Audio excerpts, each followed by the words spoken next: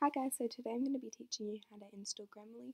So it's a really fast, easy thing that checks your grammar, spelling and punctuation all in the same time. So yeah, there's 3 million people that use Grammarly and have it installed, and I find it a really helpful tool if you don't have your teacher or someone checking constantly at all your work, which I'm pretty sure you don't.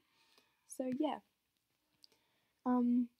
so you just click on the first one that comes up usually and click Add to Chrome. So it'll come up with this question asking you if you want to add an extension, and you do, because that's the Chrome extension. So you're going to press Add Extension. Just wait a bit. So it's added to Chrome of it. So you just want to put your name, your email, which would be your school email, and then your password, and what best describes you. So that would be a student native speaker. It's just asking you if you speak English. So you just want to press continue with your free account.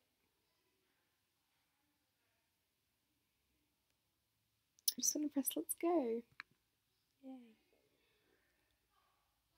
So this is just a little tour thing that you can read, but I don't really need to read it, it just shows you what to do. Yay, now you've installed Grammarly and it's up here on your Chrome, but you don't have the tab yet. So to get that little tab thing, you can just press the little star up here. It just saves the website. And since you know the symbol for Grammarly, you don't really need the word Grammarly there. So you just press finish, and there it is. Move it down over here. Just wherever you want to put it along here. Make it look pretty if you want. Now you have Grammarly quick and easy, but it doesn't work on all your computer websites. So it doesn't work on Google Drive, which is kind of annoying, but you can fix it quite easily. You can just select what you want. Usually you'd select the whole document, but I can't be bothered right now. So you just go Command C to copy it, and over here, and click New, and just Command V, what you just got, and it'll come up with all your stuff. So I'm going to have first open my eyes, B stopped, yep. So when you finished editing your work, you just Command C all of it and go into your thing, and it'll already be highlighted, so you just go Command V and voila, it's done. So if you click on Mail and you just you're writing anything on Mail, it works. So you can tell when it's working on a website if it's got this little Grammarly thing up here.